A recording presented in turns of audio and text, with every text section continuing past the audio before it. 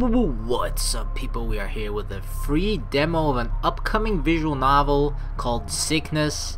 It's coming out on, I believe, January the 20th, and I'm most likely going to play this when it comes out, but I'm trying out the demo first to sort of see if I like it, if you guys like it as well, and based on that I will most likely continue it. But when I was looking through like upcoming visual novels, upcoming games through Steam, this one really popped out to me because it seems a little different from the usual visual novels that I do as well. And I mean, just look at that freaking picture. It already looks kind of awesome and gruesome in a way as well. Like, I'm really interested in the premise and the story of this game as well, and I don't want to say too much about it because that's actually part of the sort of mystery and fun part of this game and the main attraction, at least for me. So without further ado, let us start a new game. Murder. One of the most heinous crimes a person can commit.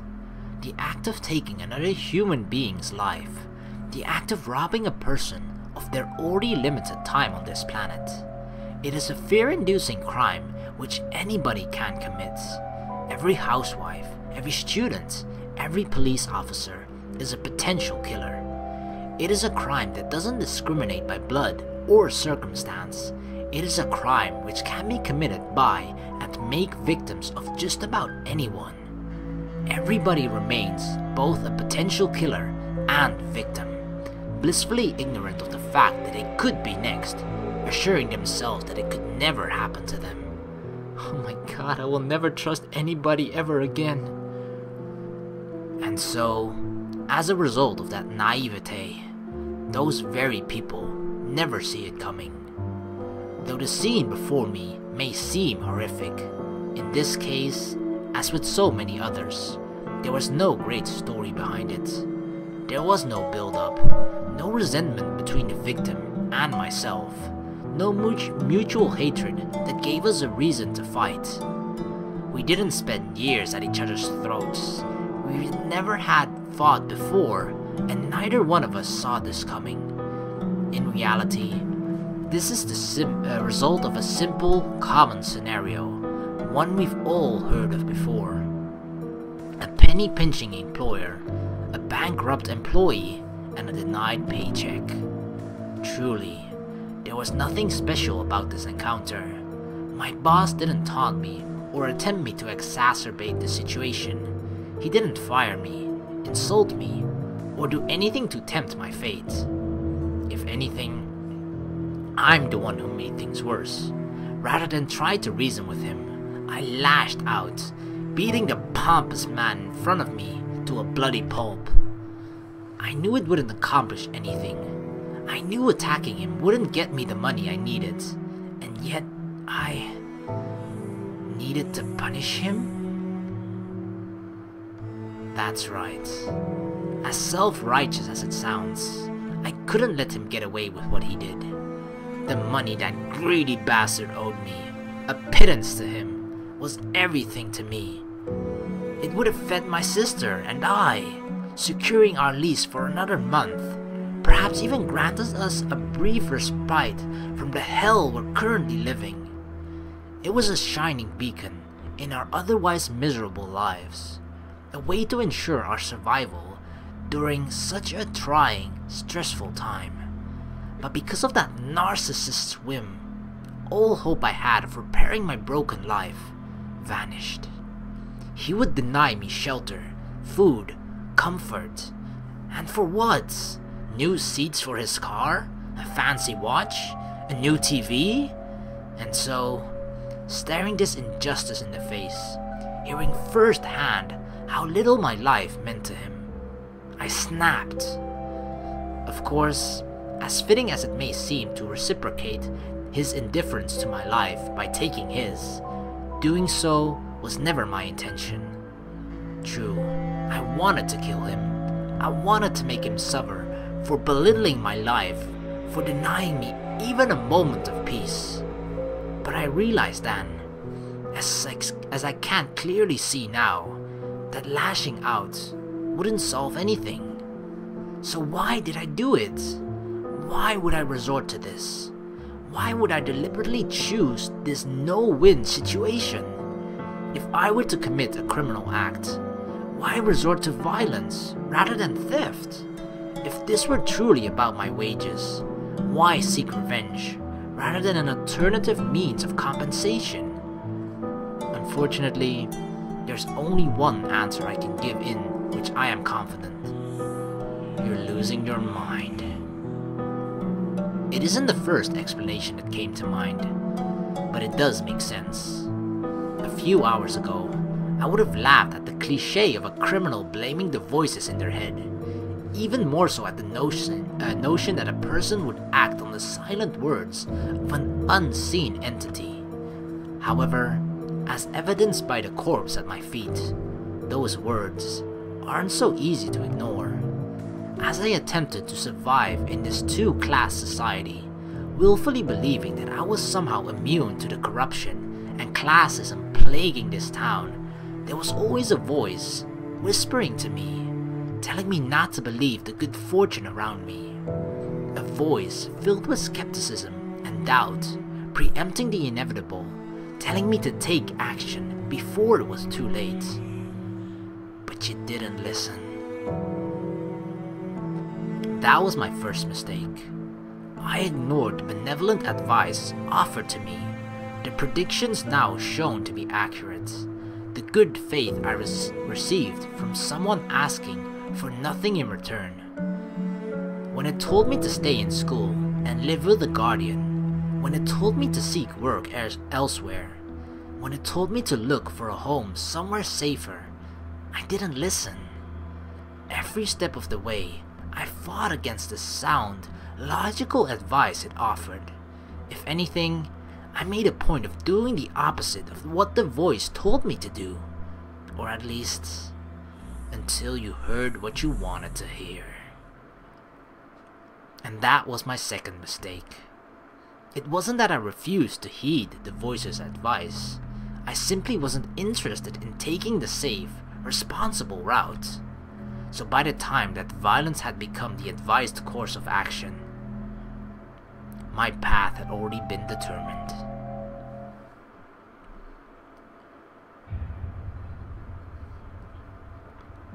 Sickness, Chapter 1, A New Life. Monday evening, September 5th. Less than half an hour ago, in this very room, I committed a serious crime. A very violent crime. The kind of crime for which people go to prison without any hope of ever leaving. I lost control of myself, attacked my boss, and without a doubt, ended my short time working in this place. Yeah, if you don't get fired for killing your boss, then I don't know what the hell will. I acted on impulse as I stared in the face an injustice that threatened to take away my home, allowing myself to do the only thing I could to avoid feeling powerless. But as the adrenaline wore off and the tension cooled, I soon realized my mistake. I saw clearly the fresh corpse at my feet, the stained carpet beneath it, and the bloody hands responsible for everything before me. And so I stared at my own handiwork, accepted the gravity of the situation before me, and took immediate steps towards regaining control once more. You know, when you called me here, I figured you needed my help with something not strictly legal. But this? Suoh, my man, you have outdone yourself. You really do have a bright future ahead of you. Unfortunately, given my dire situation, my options were quite limited. Staring an imminent prison sentence in the face, I called upon Marcus, a co-worker of mine. Contrary to his crappy dye job and lean figure, Marcus is a man of many trades, several of which aren't entirely legal. Since the moment I began working here, Marcus has been open about his criminal dealings, more than once hinting that he could help me, or vice versa. And now that things have come to this, it's time for him to make good on that promise. Oi, oi! Less talking, more lifting. I'm here to help you two, not take care of everything myself. The second Marcus saw our boss in his current state, he understood the situation. Without asking a single question, he promised to help me out of my predicament. Thereafter, calling a man who I'd never met before. The scary thing about this is, is the thing that you owe this person after he sort of helps you out with this, because think of the situation. You just killed someone, right? Obviously, as was described plenty of times before, a really serious and big crime to commit. So he wants to sort of get rid of the evidence for that, and he calls a person. But to owe a person that big amount or that big of a deal, like that person got rid of the corpse for you, what do you actually have to give him in return for that? That's the kind of thing that I'm wondering, because it's a really big thing that you're asking of a person, right? Who I've never met before, yeah. And surely enough, upon seeing our boss's corpse, the stranger smiled to himself and grabbed Mr. Mudo's legs, dragging his body into the doorway before requesting assistance. Don't be like that. Surely a big, strong man like you can lift that weedy piece of shit by yourself. And get this poor sap's blood all over me in the process? Either give me a hand or do this yourself. Marcus and his acquaintance carried my boss's corpse into the stranger's van, which was parked just outside of Mudo's office. Thanks to the proximity of my boss's office, nobody heard us scuffle over the machinery used within the warehouse, and Marcus's acquaintance was able to block visibility and access to the office with his vehicle. Even so, despite knowing how fortunate my circumstances were, I couldn't help but feel anxious. Whether these two successfully covered up Mudo's death or not, there was no way this can end well. All it would take is one witness or a slip of the tongue, and I could wind up in prison. And even if I do get away with this, what then? Will I be indebted to Marcus forever? Will he ask for something extreme in return for his silence? Exactly. See, that's the important things you gotta think about. No matter what scenario I envision, it doesn't bode well for me. Phew, that bastard's heavier than he looks. Tell me about it. I thought my corpse handling days were long over. His corpse handling days? This guy sounds like the right person for the job, but just who is he? Anyway, I'll handle this disposal. You two clean up in here, alright?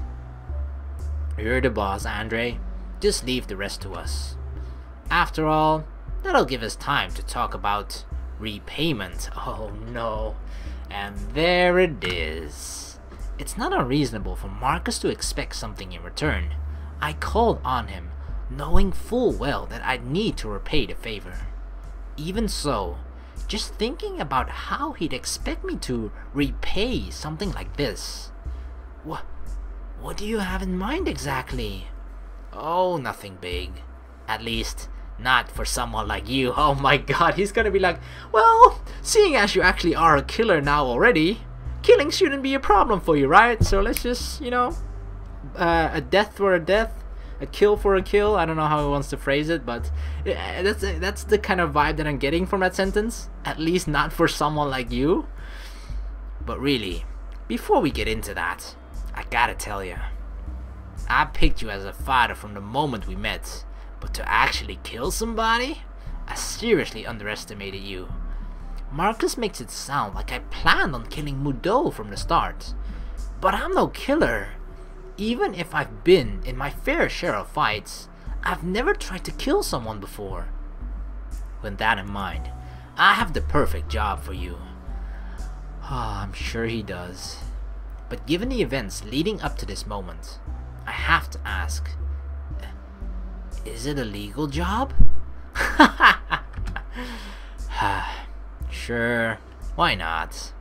As long as you don't get caught, of course. Yeah, then everything is fucking legal, isn't it? Figures. Oh, cheer up. I'm just messing with you. I've got the perfect job in mind for you.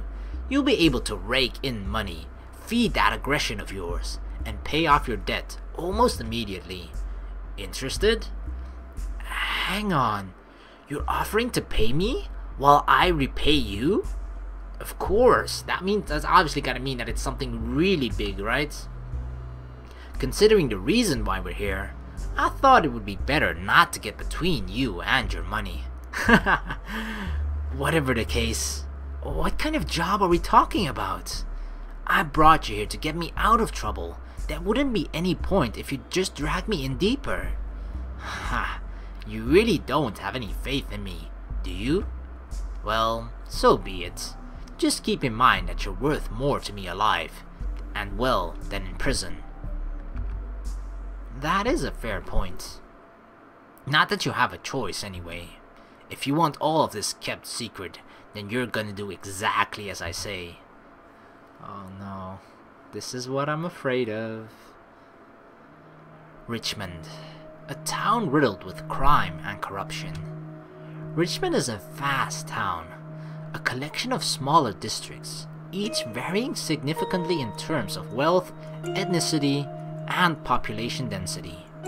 Large enough to entrap millions of citizens everyday citizens, yet dense enough to suffocate any who dare reside within. It's a complicated town, misunderstood even by those living within its walls. But beyond the size and scope of this town, there is one aspect which stands out above all others: its concentration of wealth. This is a town wherein the wealthy flock together, creating their own small utopia.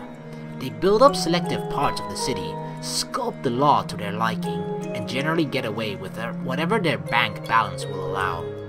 The end result has been the creation of a state-sized town comprised of countless districts, varying from wealthy suburbs filled with hospitals and schools to those lacking even phone lines.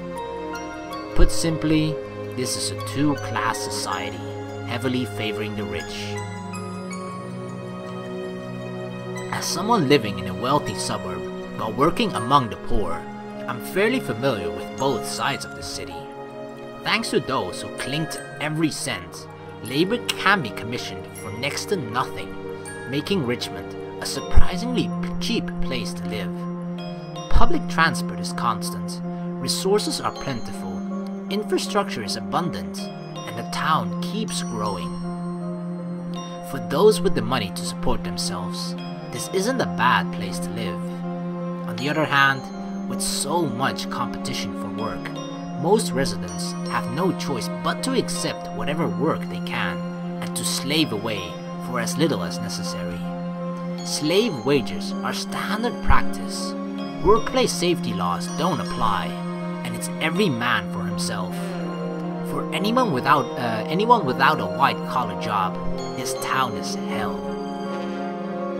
And with mere weeks left on our lease, it won't be long before my sister and I experience that hell for ourselves.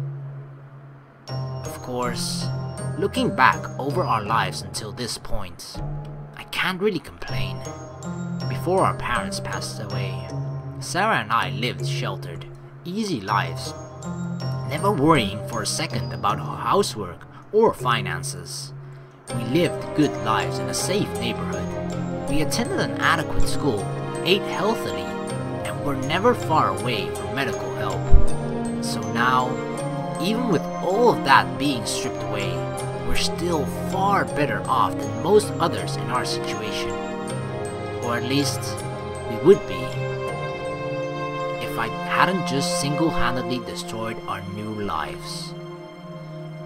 No matter what excuse I give, whether I blame my boss's penny pinching, the foreign anger I felt surging through my body, or merely my desperate need for cash, it doesn't change the fact that I killed a man. Even so, I don't feel guilty. I barely even regret the loss of life. If anything, it was the most fun I've had in months. A single moment of pure bliss, taking me away from the harsh reality of my new life. Rather, what's eating away at me now is the imminent aftermath. Thanks to my selfish act of revenge and self-indulgence, I now have to explain to my only family why, after a mere 2 weeks in this house, we'll be forced to move again. Without a stable source of income, we won't be able to live here much longer, and and I refuse to allow my sister to be subjected to the discrimination and crime that makes this city so unlivable for the poor. But with my only chance of recovery resting in the hands of a friend who essentially blackmailed me into meeting him tonight, I have no illusions over how this will go.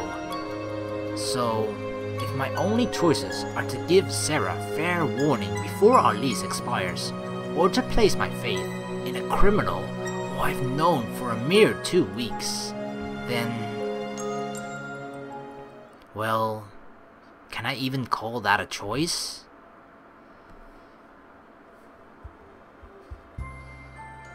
As soon as I entered my temporary home, I noticed a pleasant scent coming from the kitchen. Following my nose, I traced the source of the scent back to the chef of the household, who immediately ran over to my side. "Ah, welcome back. I thought it was about time for you to get home. I've been waiting all afternoon." The young girl waiting for me was Sara, my twin sister, the only family I have left. Unlike me, Sara is still in school, so she's been getting home a few hours earlier than I have lately, giving her ample time to take care of the household chores. Kind, gentle, dependable, smart. Sara is the image of an ideal little sister, one without whom I had never made it this far. I'm not that late, am I? Not at all. In fact, you're just in time. In time? In time for what? Given my first observation upon entering the house, I already had a good idea of what awaited me.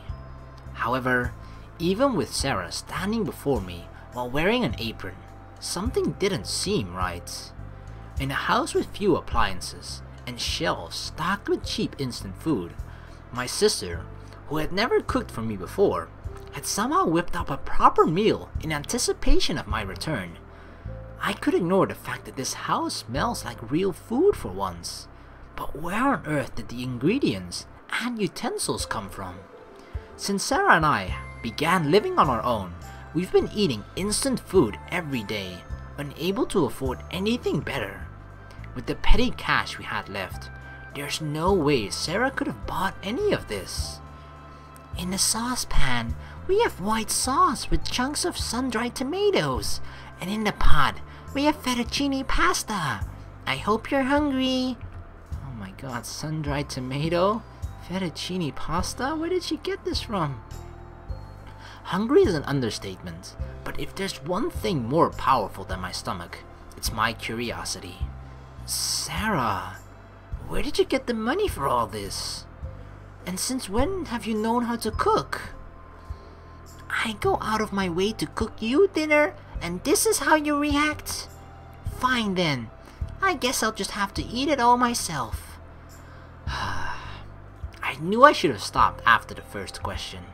Oh well, forget it. Sara probably just borrowed some things from school, or from one of her friends. Anyway, where have you been? Usually you would have been home an hour ago. Shit, that's right. Given the situation, I hadn't even thought about what time it was. Is it worth trying to come up with an excuse now?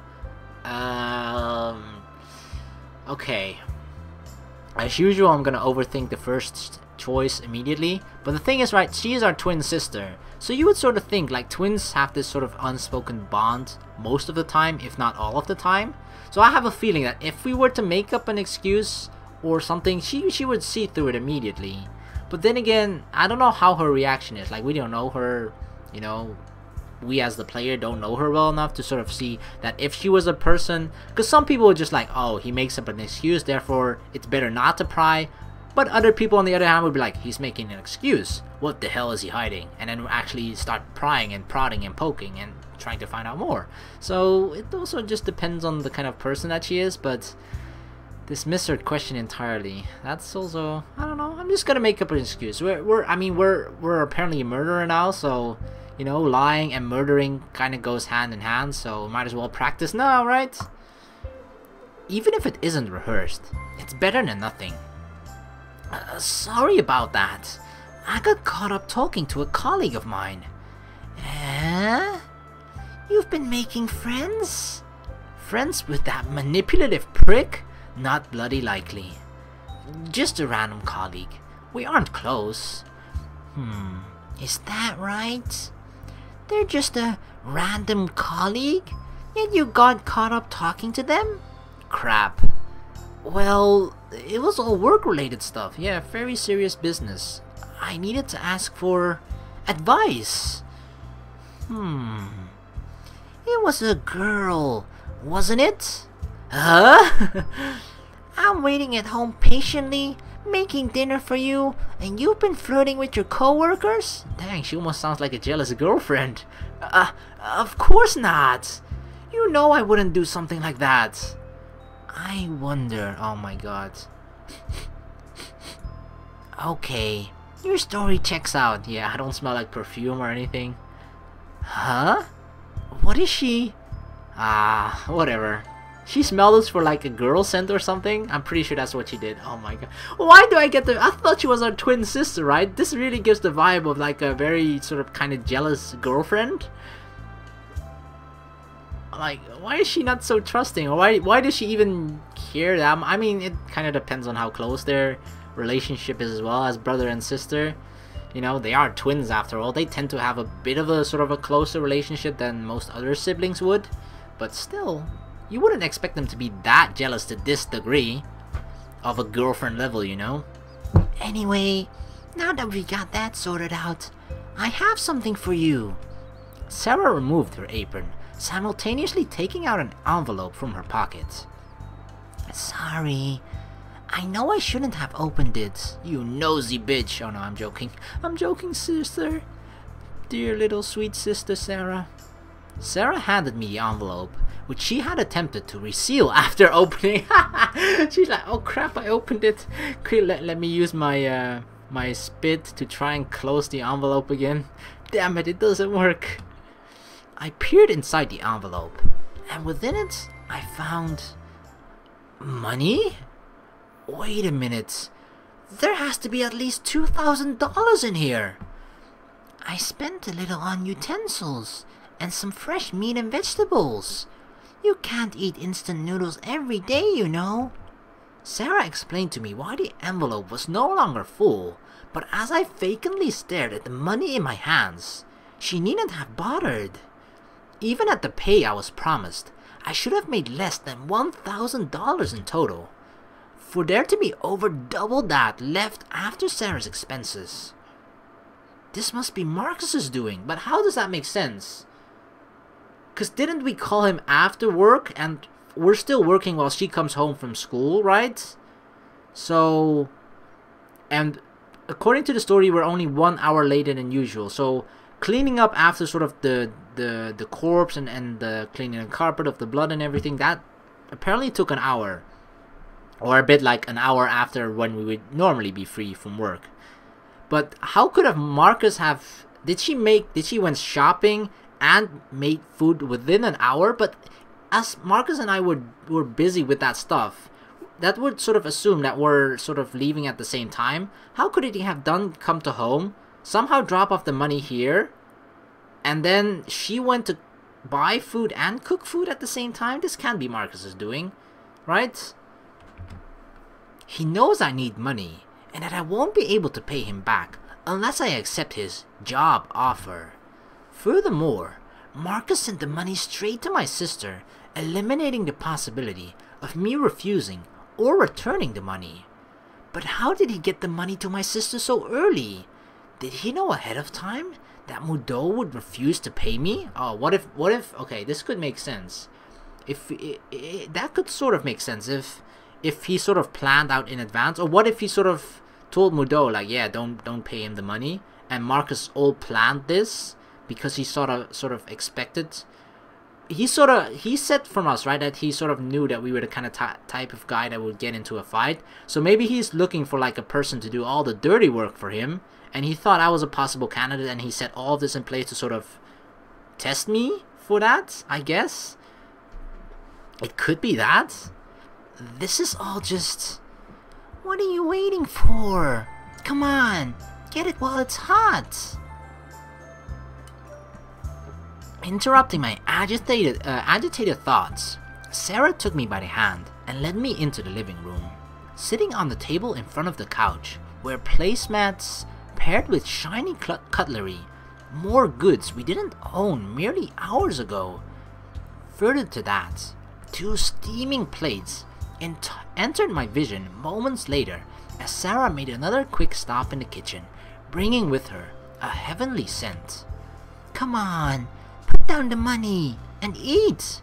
Doesn't she even question where the money came from? Or what kind of story did Marcus tell her that makes her so acceptance to the money?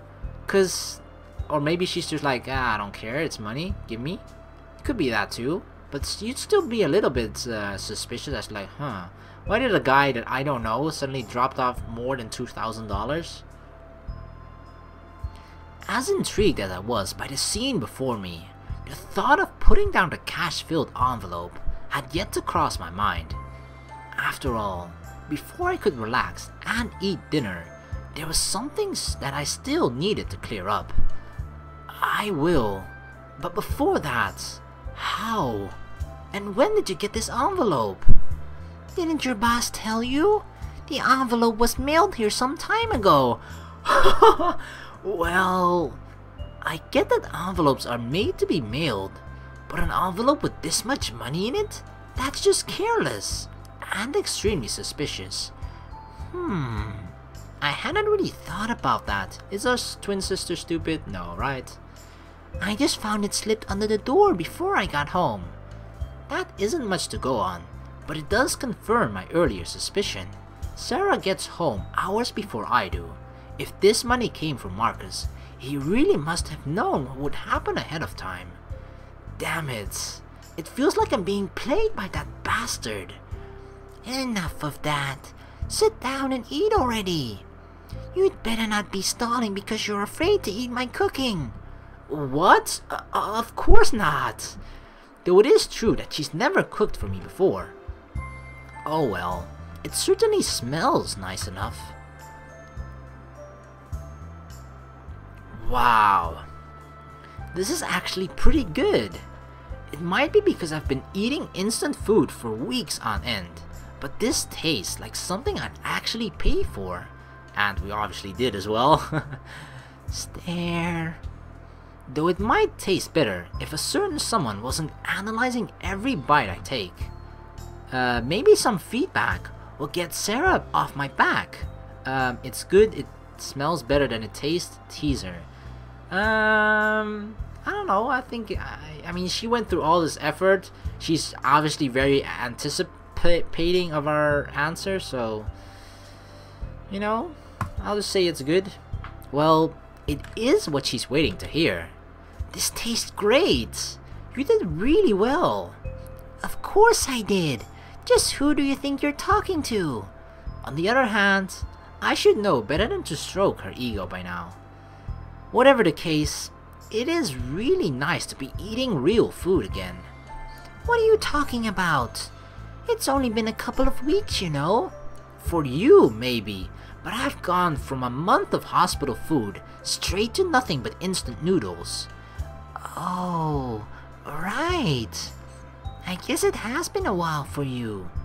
As much as I tried to sympathize with Sara, my life hasn't been so grand lately either. After suffering a severe head injury and losing months worth of memories as a result, I received the grim news that our parents had been killed in a car crash. Worse, since the circumstances surrounding the crash were deemed suspicious, their assets were frozen, leaving Sara and I without a dime.